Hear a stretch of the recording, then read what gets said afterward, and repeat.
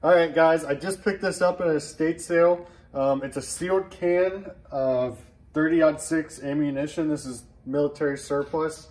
I only gave $10 for it, so we're going to open it up. I think this number here means this was sealed in 1971. We're going to open it up and see if this ammo is still good. I'm hoping it is. After all, it's sealed in this can.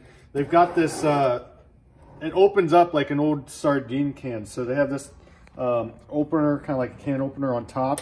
And you just break it off. And if you can see this tab here, we got to peel that up.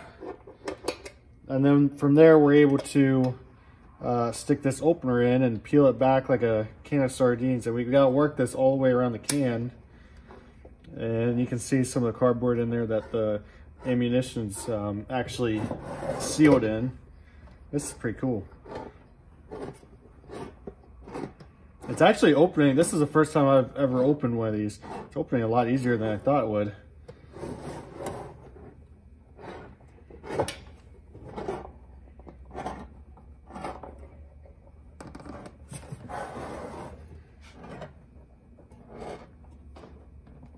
Ah, it's getting tough. We're almost there. Come on.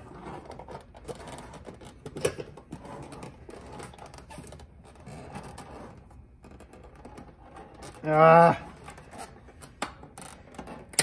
There we go. All right. Oh, this is cool. Look at that. Can you guys see that in there?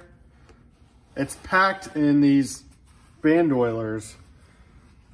And this was specifically packed for use with the M1 Garand. So, look at that old printing on there. It smells. It's got some funk going on. 8 round clips.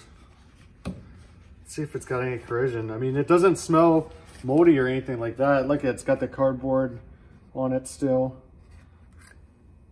Brand new. That's sweet. That's cool in the old M block clips.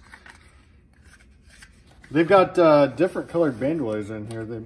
I guess they're all different. Looks like, well, it says on the front we get 192 rounds. That's pretty cool. Yeah, so I just want to share this with you since I just picked this up at an estate sale. I thought it was pretty neat.